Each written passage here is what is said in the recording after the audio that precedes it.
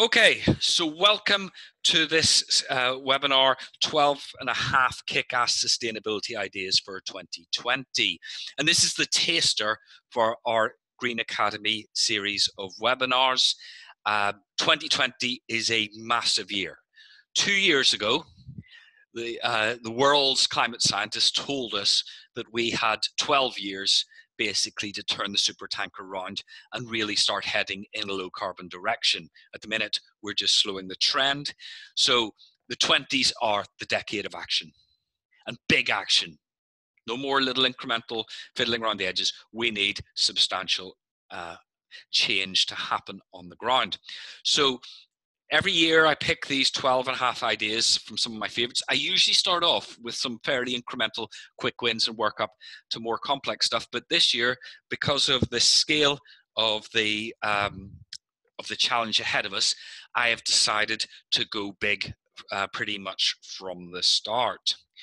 So first of all, though, I'm going to introduce myself, which one should do to be polite.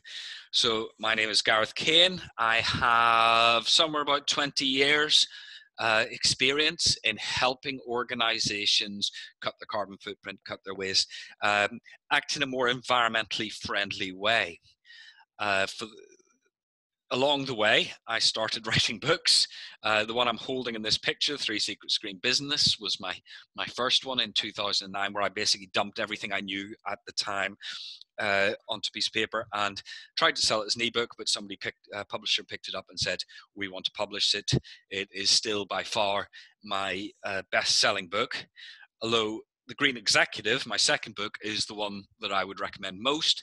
That came about because while I was waiting for the 3 Secrets to be published, more and more of my clients were asking me to come in at a leadership board level and make strategic change. I couldn't find models and tools to do that, so I had to create my own. And because I was in the book writing frame of mind at the time, I wrote The Green Executive. And then I wrote 3 titles for Dose Sustainability, which has since been bought out by other organizations.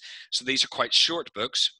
One on green jiu-jitsu, if I can get that out, which is, we'll go into later, but it's all about employee engagement, building a sustainable supply chain, which is self-explanatory, and accelerating sustainability using the 80-20 rule.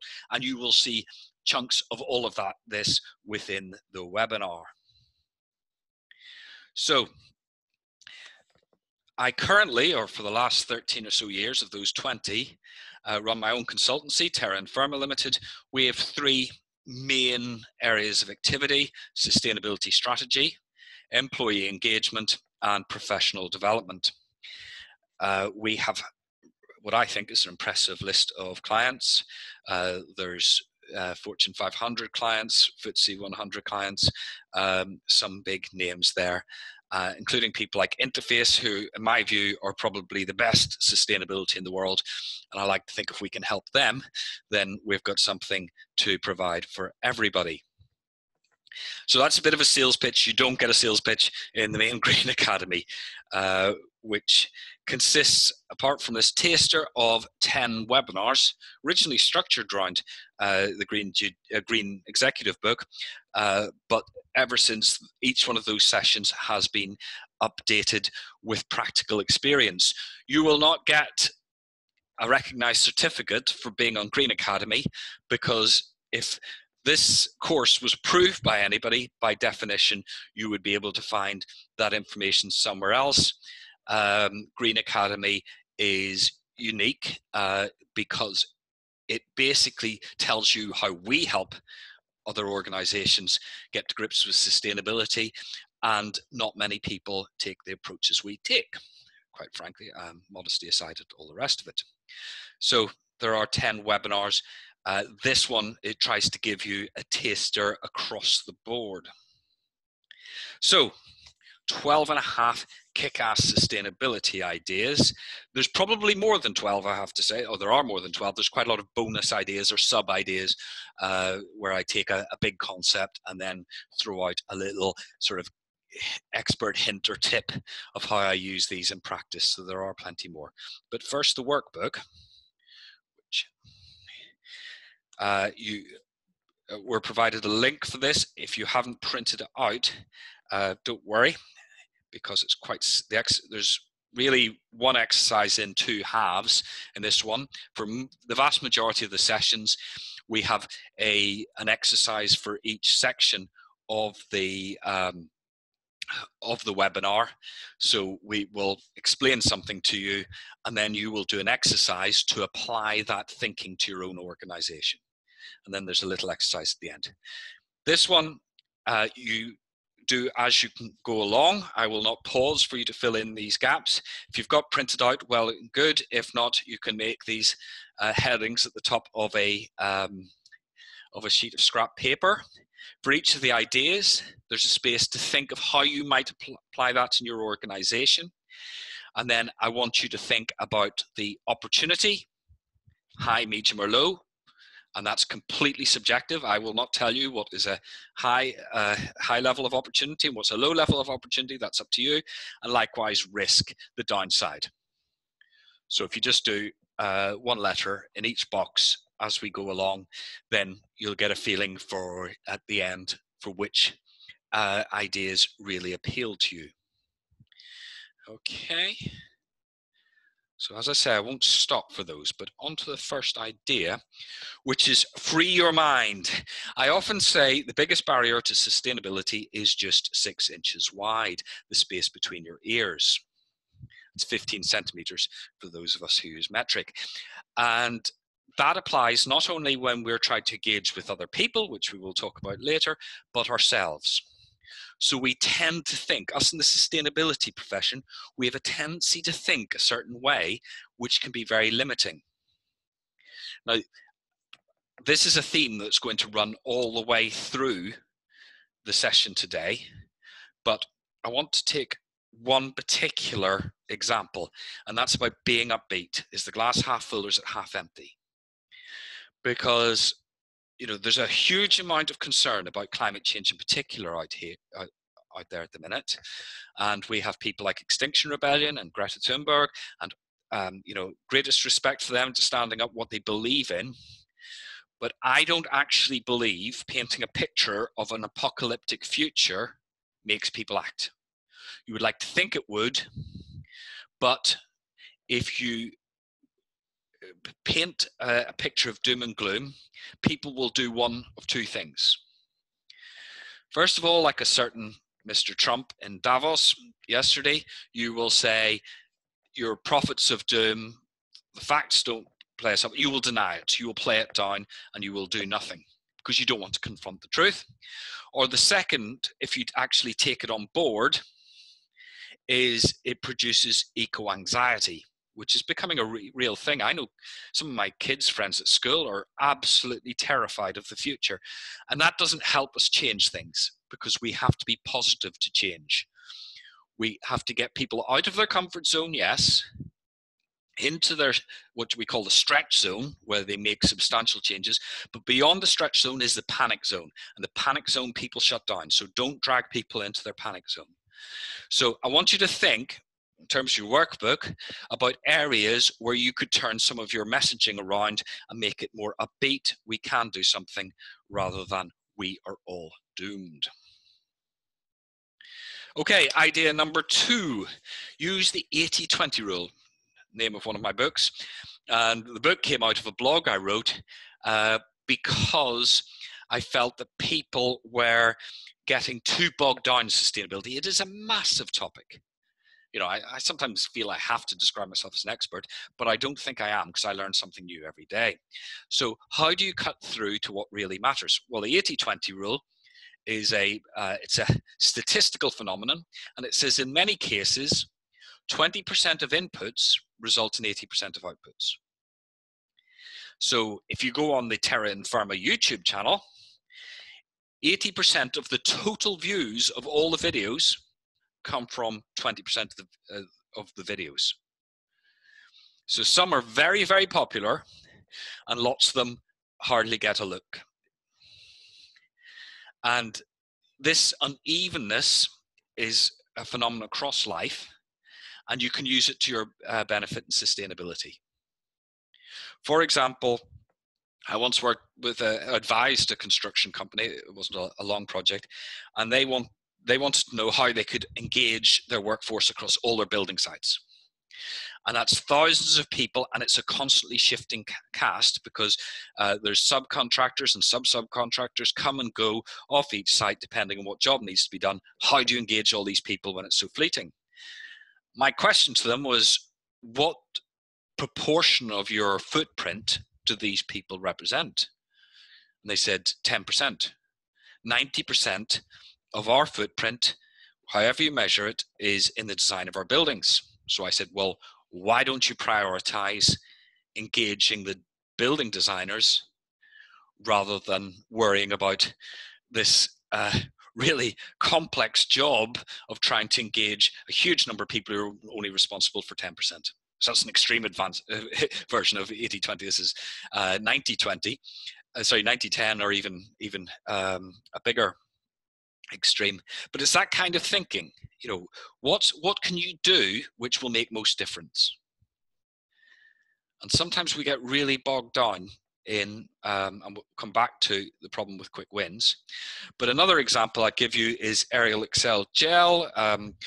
Procter & Gamble did a life cycle assessment of clothes washing, and they found that 80% of the energy use in washing clothes across the board was from heating water in your washing machine to wash the clothes. So they designed a product which washed clothes at 15 degrees centigrade, which is not far above normal tap water temperature. And that, if your washing machine allows you to wash at 15 degrees centigrade, which is another question, but that allows you to slash the environmental impact of washing clothes. Certainly the energy impact. I know there are other impacts as well. So that's 80-20 thinking as well.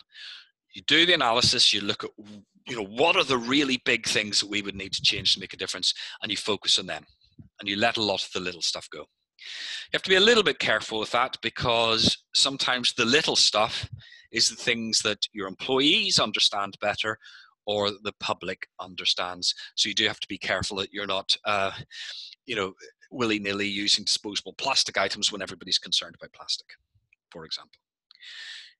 Okay, so number 3, which is related, is incrementalism is the new greenwash. Because if you challenge any organization or often person on what they're doing to be more sustainable, you will typically get a huge long list of things they've done. The question is, does that big long list add up to anything? And often it doesn't. And they're fooling themselves because they think because they could list a couple of dozen things that they're making a difference, but it may not be. Their carbon footprint might be changing, their waste output might be changing. It's all messing about around the edges. So we have to go from thinking about adding to that list of stuff we have done to what do we need to achieve and how are we going to achieve it.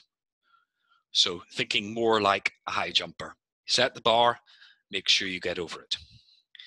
And a simple way of doing that is to think about how you're doing targets. A lot of people will set a target of cutting their carbon footprint by 2% year on year. So you'd expect it to follow the blue curve, blue line. What happens is you start to run out of 2%. And you end up with diminishing returns and you end up on the red curve. This is really important because you need to make fundamental changes and not just try and squeeze all the benefits you can out of the existing system. So what you do instead, you set stretch targets. You might say we will be zero carbon in 2050 and we will be 40% of our current carbon footprint in 2030 or something like that. And these do two things.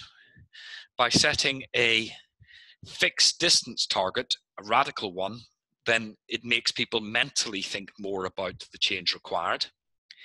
But it also gives you that time to make the change. Because if you, like quite a few people on this session, have a huge amount of physical assets, to change those, you will need to do a lot of planning, often get a regulatory permission, then you've got to construct, you've got to commission, and all the rest of those processes. So you actually need time to act. So you should set the stretch targets, depending on the type of organization, to allow for that type of stretch. Don't forget, if you've got any questions, stick them in the chat. So stretch targets, very, very important. And if you set a stretch target, don't let anybody say, then turn it into an annual target, because that's dangerous as well, because then you start looking for the 2% again. Right, number 4, think circular. Now, the circular economy is a real buzzword at the minute, but unfortunately, a lot of people should know better, misunderstand it, because a lot of people think the circular economy is about waste management. It is not about waste management. The circular economy is about sourcing sustainable raw materials. And you have to think of it that way round. Because if you think of it as a form of waste management, you will produce low-grade materials, and then you will run round looking for somebody to try and take that material. What you should be doing is sourcing your raw materials from secondary sources. Those are recovered. And you should be looking at who could use your waste materials and process them into something else. So it's all about the top of that circle, not recovery on the left-hand side. And I've heard senior government official stand and say, we're trying to do the circular economy, but we don't understand how it fits with the waste hierarchy. And it's like, well, no, the waste hierarchy is about waste management. The circular economy is much bigger than that. It's about sourcing those raw materials. I mentioned Interface before. They have worked out that the most sustainable source of raw materials for new carpet is old carpet. But I'll give you another example, because I could give you lots of Interface examples. Marks & Spencer's, I bought my recycled polyester umbrella off them years before I interviewed the head of Plan A, their main sustainability program at the time, for the Green Executive. And he explained all the hoops they had to go through to source those materials, because the vast majority of recycled polyester on the market was floating about looking for use, but nobody had thought of it as a raw material. So to get the material they needed at the volumes they needed it, they had to actually work with the supply chain, effectively the waste industry, to make that happen. So it's a different mindset. It's about raw materials, not about waste diversion. If you identify the raw materials, then the waste diversion will happen automatically, but it doesn't work the other way around. Right, I've got a question from Morag. Thank you, Morag. What are the most common objections raised to setting stretch targets? To be honest, and I've done quite a few sustainability strategies recently, if you assume that the organization needs to set a stretch target, they'll set it. I think it's quite often, remember what I said, idea 1 about freeing your mind. I think sometimes us in the sustainability side are a little bit meek, unambitious, because we're a bit afraid that the organization will laugh at us if we say, okay, we're going to go net zero or zero waste or any of these other stretch targets. So I can't think of a time when I've proposed a stretch target that somebody's gone, no, let's go for incremental. As I say, the slippage tends to be that, oh, we've got to, if we're going to have our carbon footprint in 10 years, that's 5% per year. You have to watch for that one. But these days, I think it's becoming, the idea of a stretch target's becoming pretty common. So I can't think of anybody's actually stopped and argued against it. Feasibility, probably, I suspect. Okay, number 5, make it work for your business. This one is sometimes controversial. There was a few years ago, quite a few years now, some academic, I think from Canada, decided that corporate social responsibility only counted if it impacted on your profits. And I couldn't help, this was typical academic in all senses of the word argument, because how are you going to get businesses to act more sustainably if it's against their nature?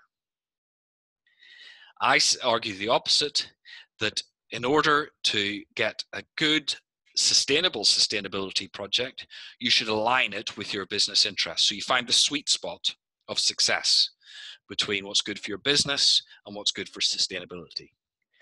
And that might sound cynical, but it's actually very practical, because it means that if there's trouble in the business, that your sustainability function doesn't get cut off in order to try and make the business more profitable. If you're part of the profiteering of the business, then it makes sustainability sustainable.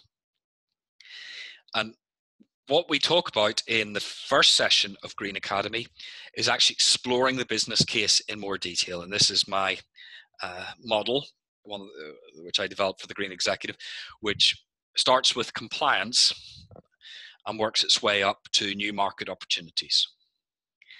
And really, it's important to work out where you are within this model, because if your business case is winning new business, but your sustainability projects are expected to save money, then you will find a tension between the two.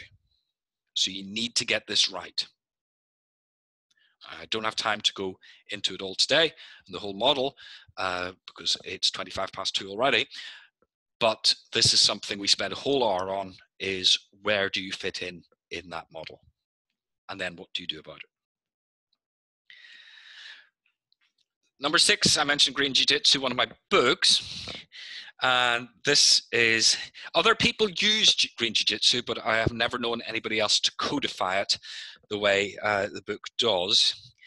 And this came out of the realization that most of what we do is try and hector people into action. Going back to what I was saying at the start, we try and tell people, look, the forest fires in Australia, aren't they terrible? What are we going to do about it? And you're like a boxer, you're trying to beat the other people into submission. So you see people saying, has anybody got a really good sustainability poster? And things like that. And the problem with, if you try and punch somebody, is they'll try and block it and maybe try and punch you back. It's a very aggressive, confrontational point of view. Green Jiu-Jitsu takes its name from the fact that a Jiu-Jitsu master will try and use their opponent's height, weight, strength, speed, momentum against them. So seeing those as opportunities rather than threats. What does that mean in practice? Well, another Venn diagram. This is the second and last Venn diagram, if you don't like Venn diagrams. But basically, it says, look at what your audience is interested in or good at. Look at sustainability and find that sweet spot again. And that's Green Jiu-Jitsu. I first discovered this when I was offered an opportunity. It was my first FTSE 100 company as in Terra Firma. And I was asked to go and talk to a bunch of engineers about sustainability, and it was suggested, the client suggested I come and talk to them about switching their TV off properly or sorting their recycling. And I panicked, because I'm an engineer by trade, and the idea of me walking in with these other engineers in a really high-tech industry and telling them to switch off their TVs properly filled me with absolute dread. Absolute dread. So I suggested that because they were engineers, we got them solving sustainability problems. So I actually mocked up some fishbone diagrams, which is a simple engineering tool, and got them with Post-its and pens and things, writing down technical ideas and solving them. And they loved it, and the client loved it, and the contract went on for many years. And I realized that's because instead of trying to change these engineers into tree huggers, I was persuading them that engineering and sustainability were perfectly compatible things. Likewise, I do a lot of work with the NHS. We always emphasize the health link, say, with climate change. But we also look at things like active travel to work and other, or for one of my NHS clients, we have a target to have a biodiversity area at each one of their hospitals, because it's been shown that green areas help patients recover more quickly. So we're always trying to tap into that connection between sustainability and health agenda. If I'm talking to a finance director, I make sure I've got some numbers with me. Or if one of my clients wants to talk to their FD, as was one of the case, showed me in presentation, said, "What do you think?" And I said, "There's no numbers in it." If you're dealing with somebody who's used to looking at spreadsheets, give them a spreadsheet, give them some graphs, give them some data, some quantitative information, because that's what they're familiar with. And again, you will find that works really well. In fact, it can work extraordinarily well. One of the sort of generic, even though Green Jiu-Jitsu is always about customizing your engagement for your audience, one of the generic principles that works really well is involving people in creating the solutions. So this was an early workshop I did when I was starting to change my consultancy around. So I realized I used to have government contracts to do waste minimization.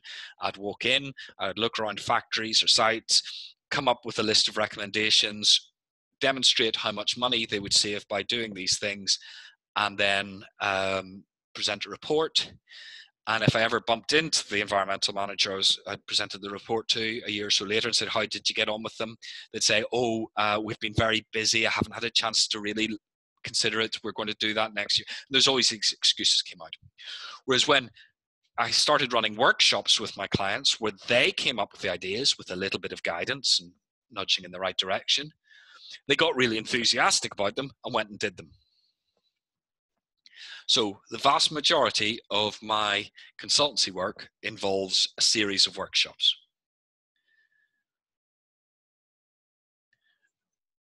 And here's a tip. I'm giving away big trade secret here, something very simple, but it works incredibly well. And that's how to sell sustainability to anybody. And the answer is, don't try and sell sustainability to them, get them to sell sustainability to themselves. So if you've ever been in any of my workshops, I'm not sure, looking down the list, that any of you have, you would know that typically I will open them by walking up to the flip chart, taking a clean sheet of paper, I write, "Why are we here?" at the top, and then ask the audience, why should your organization take sustainability seriously? Or a variation of that, depending on the exact context of the workshop. But that's my typical open gambit. I then shut up and wait.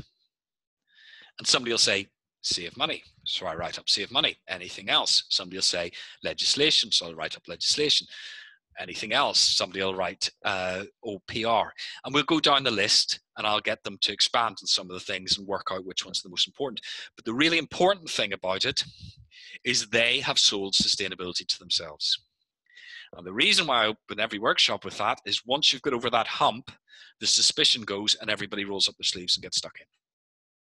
So there's a bonus top tip for you. I said I was going to do some bonuses.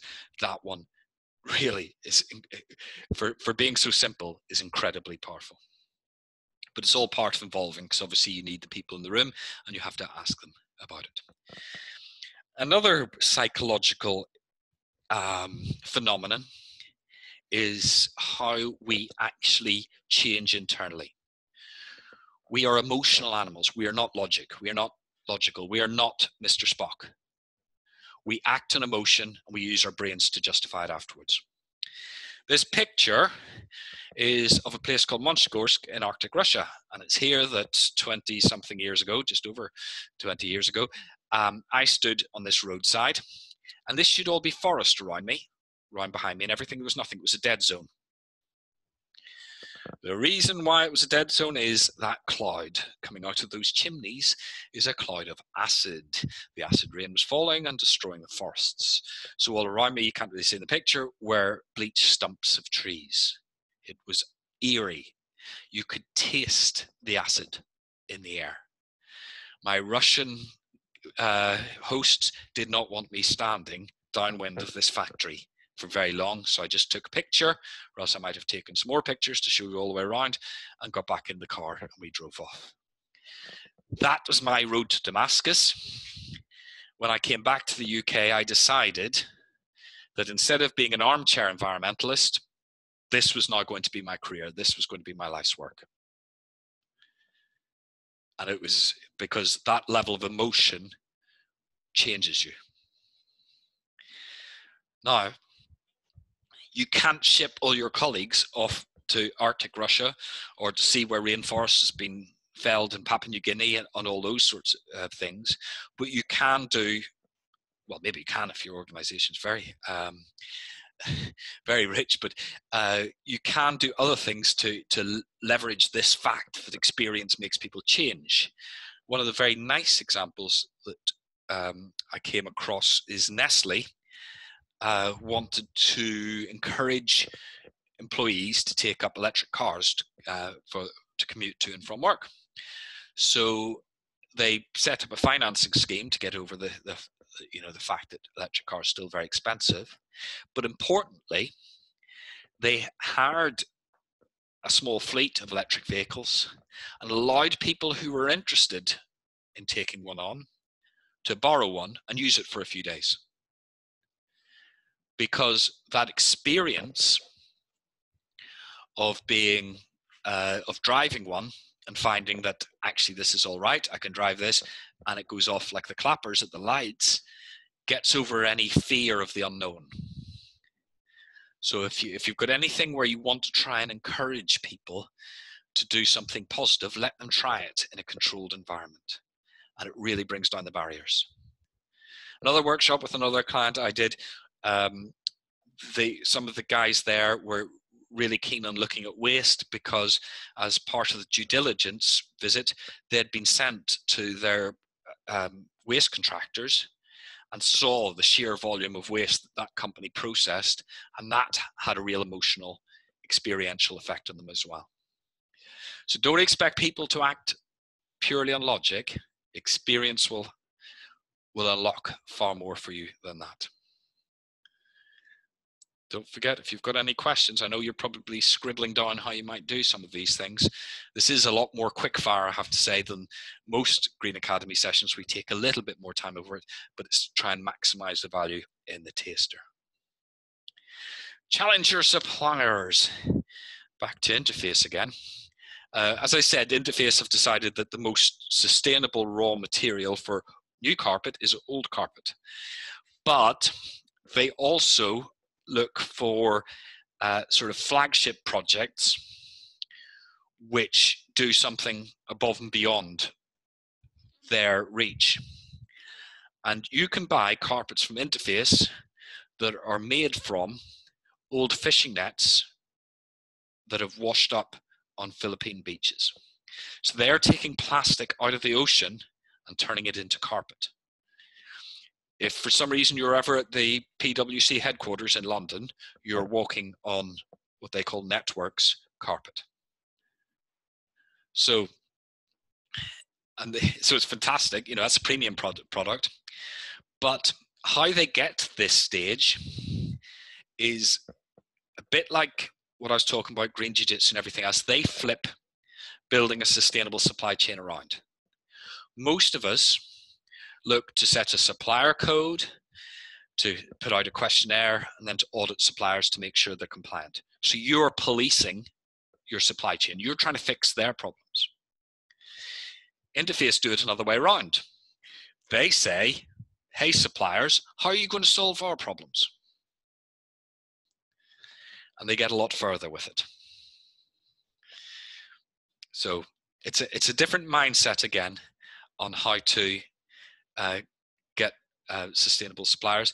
And you can do a thing called forward commitment procurement, where you say, okay, in 5 years, we want material X to be all from secondary sources, or we want a certain type of vehicle with hydrogen or electric, whatever else, if you have the buying power to do it, and let suppliers know what you're looking for in the future, so they start to invest in the change because they know they'll get left out otherwise.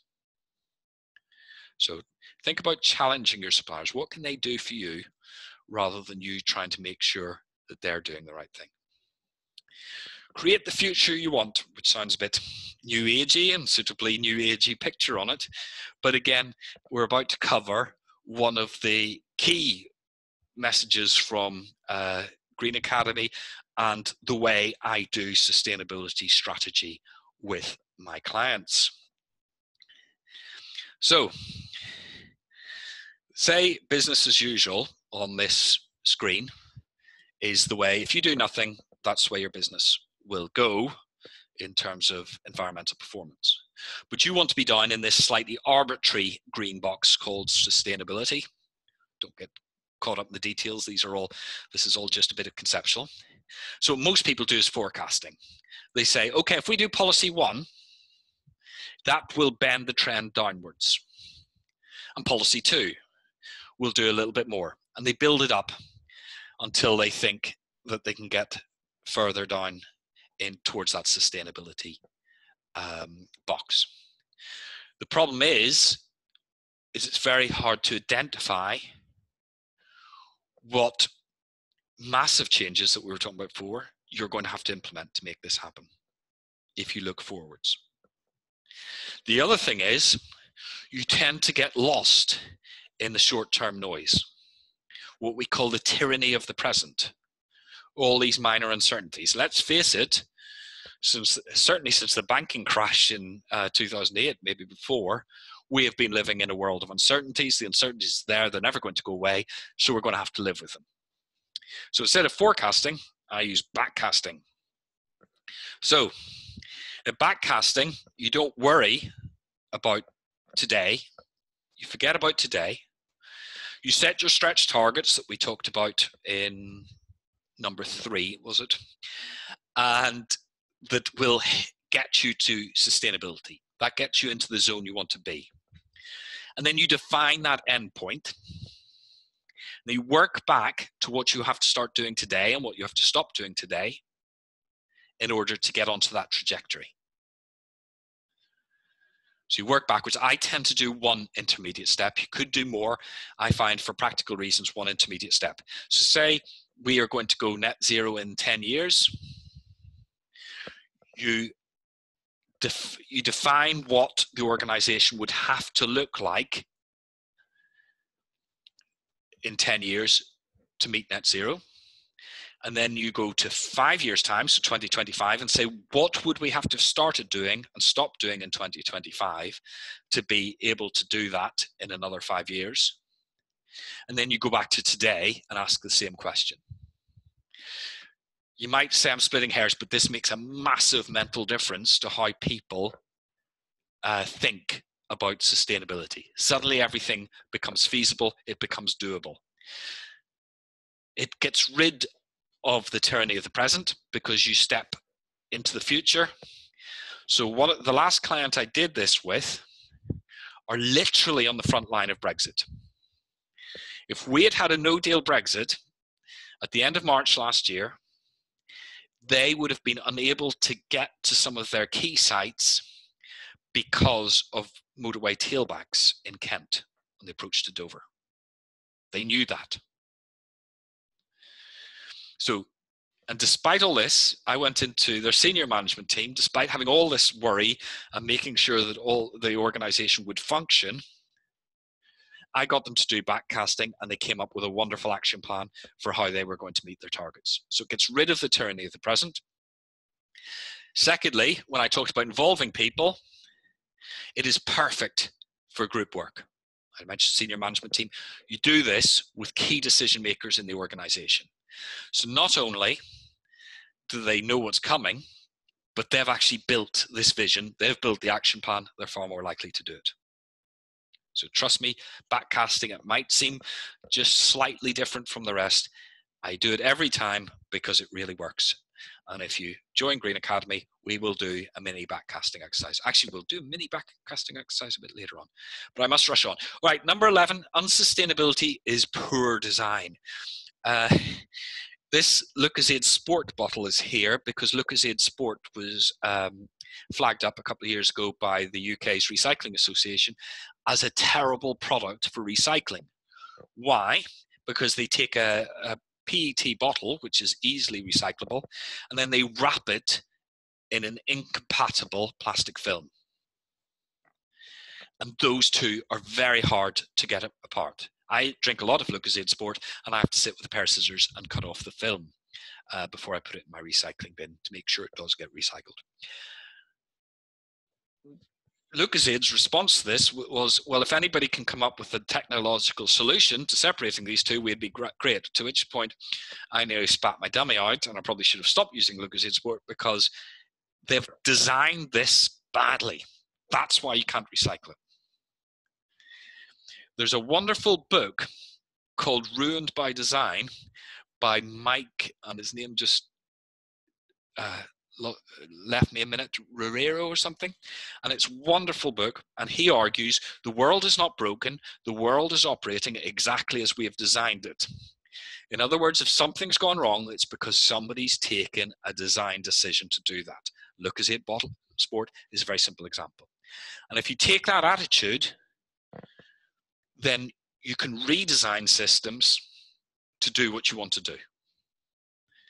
So it's by being proactive. You take control of the situation and say, actually, this whole process is designed badly. Let's stop, let's redesign it, let's start again. So we do a session on eco-design of products and services, which is massive, but obviously everything can be designed in a way, whether it's your supply chain, your business model, or anything else. Mike Montero, thank you, Chris. I hope you enjoyed the book as well. It's really good. But thank you for that. Digging me out of a hole. I actually had a mental note to try and find the book on my bookshelf so that I could, so I wouldn't stumble on it, because when I hit the same problem I ran through. Okay, so that's number 11, which is basically, to put it a different way, design is the basis, is the engine room of good environmental practice, which was quoted from another book, which I cannot now find to give that author due credit either. But thank you, Chris. So McDonough and Braungart said, take the filters out of the pipes and put them where they belong, in the designers' heads. So let's solve these problems by design. The last one, last of our 12 ideas, is it depends a little bit, as we talked about, the business case varies from organization to organization, but you should always think about your customers. Whose carbon footprint are you part of? And it's a very interesting thought process to actually work out. And again, it's like, this one's like the flip side of the interface one, where you're looking down the supply chain. This is looking up the supply chain and basically saying, whose problem can we fix? So this is one of my favorite case studies. EAE is a small business. They have 40 to 50 employees, depending on the time of year. They deliver tourist leaflets around Edinburgh and around Scotland, wider Scotland, but they're based in Edinburgh, so they've got a big focus there. And Glenn Bennett, who's beside the wheel, is passionate about sustainability. So he's invested in this wind turbine, which he put in before there were any feed-in tariffs, so he didn't get a massive financial benefit from it. It provides free energy to the depot. It charges up the electric van and his electric forklift at night, so they can use it during the day. But apart from that, he doesn't get benefit from it. But what he does find is that a lot of the Scottish Quangos have very proactive procurement processes where they will give 30% or more of the credit when they score these tenders to sustainability issues. And on one that he won, he was told the main difference between him and his competitors is they all put in a environmental policy. He put in a picture of his wind turbine. So think about what your customer wants. And in terms of it, I really think this is an important part of the business case, and doing sustainability properly. Because I keep finding again and again that people say, we'd like to do this because our customers are demanding it, but it doesn't meet our return on investment criteria set down in the company rules. And you go, well, if you don't keep your customers happy, you'll go bust. It doesn't matter how much you spend in some ways. But that's a small business. We'll go to Johnson Matthey, another client of mine, FTSE 100. They have a third of the world market in catalytic converters. But they did a recent restructuring.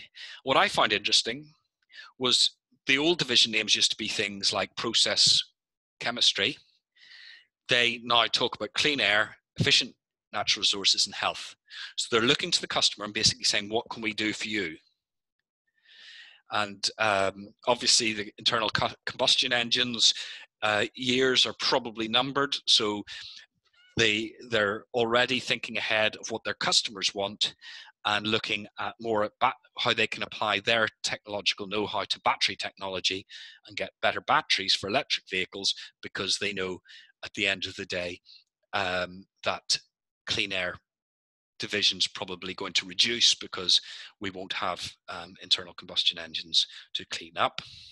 So number 12 is always think about your customers rather than internally. How is this going to look? What are they going to want? How are you going to be able to justify what you believe are your achievements? How are you going to be able to prove them to your customer? And I think that's a really powerful way of looking at what you do and how you do it. Okay, there are the 12 ideas. I hope you've had an idea, stimulated some ideas, and you've got some things in that list.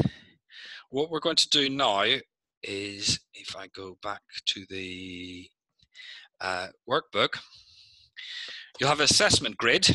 You've been marking high, medium, and low against your ideas, hopefully. If you have numbered them, one per number, you can put an A, B, part A, part B against them. If you write the numbers onto that grid, depending on how they scored on opportunity and risk,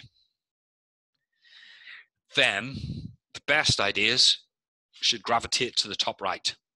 Just make sure you follow the high, medium, low on the horizontal scale there. So the highest impact, lowest cost ones should head up to the right. So this is slightly 80-20 thinking, is what's the simplest thing you can do that'll have biggest impact. So I'm going to mute here a second, have a drink of water, and then we'll do the final exercise, which is very important. I'll give you a second to do that.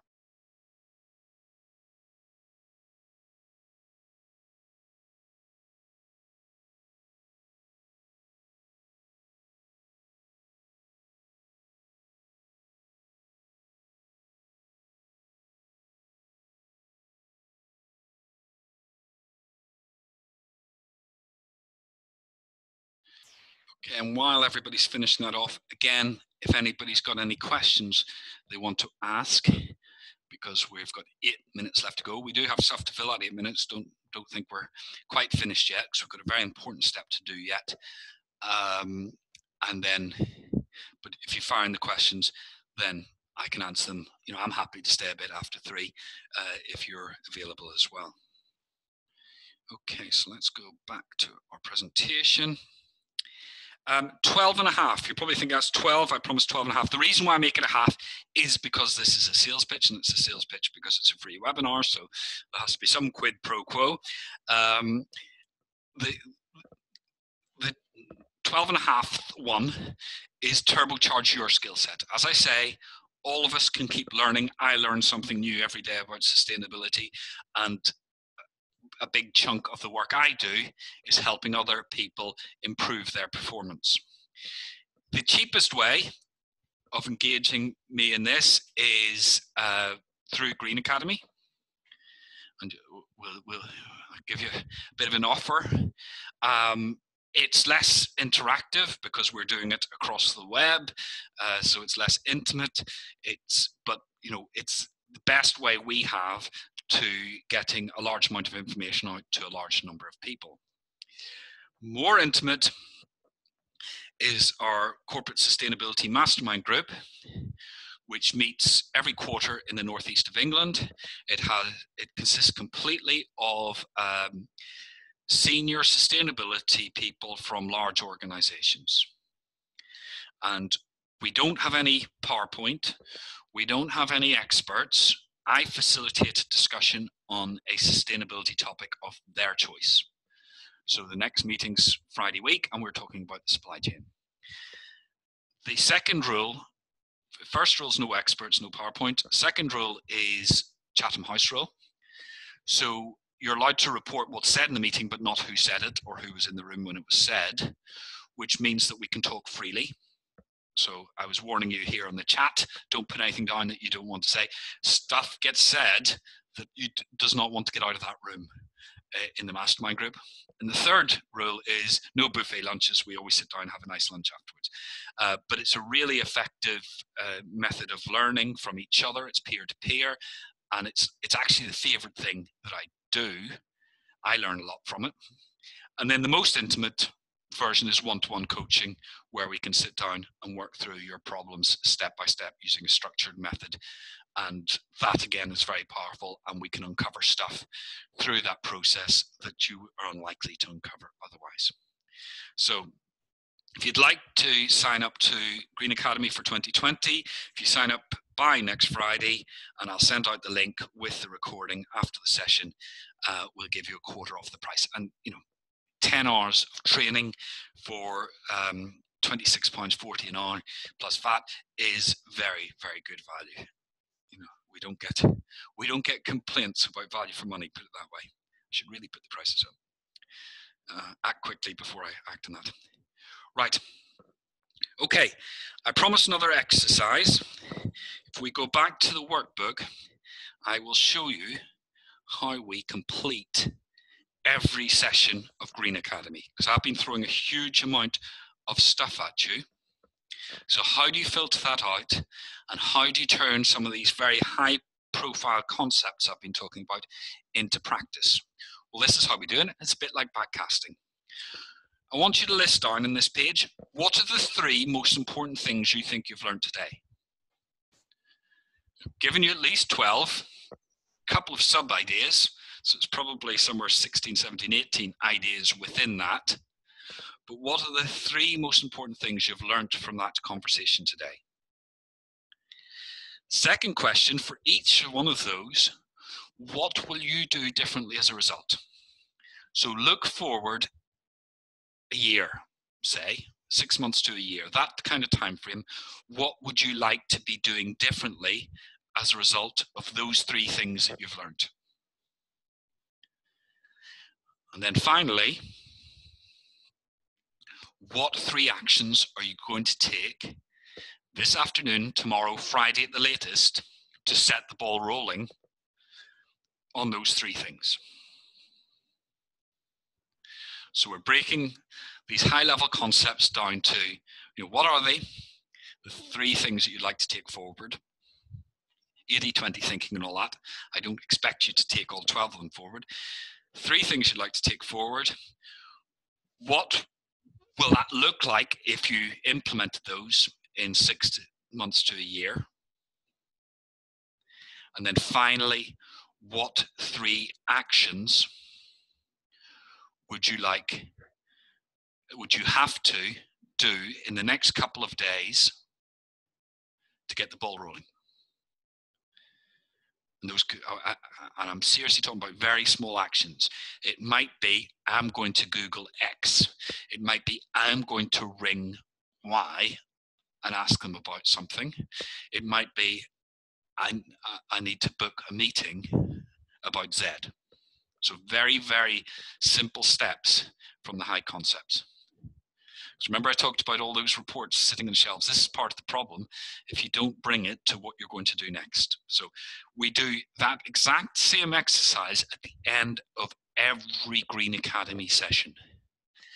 Because I never ask you, as you probably noticed, what you've put on your workbook, because that's private to you, and some confidentiality is important here. But when I have seen what people have put on this, it's always surprised me really how powerful this technique is. It's a little mini backcasting. Right, okay, that is the end of the taster session. I hope you've got at least 3 things out of it, maybe more. I hope it's got you thinking and fired up for this decade of change that I was talking about before. If you'd like more on this, by all means, come and join us for the year on Green Academy. It'll be a lot of fun. We'll go into a lot of these issues, a lot of detail, and the exercises become more detailed, more penetrating, so that you can get more out of them to apply to your organization. So I will put that little advertising thing up. This is the only time I do promote stuff because it's a freebie and all that. But if any of you have any questions, we're 1 minute to 3, so I've brought it in within time. I always try and start on time, finish on time. Fire away if you've got any questions.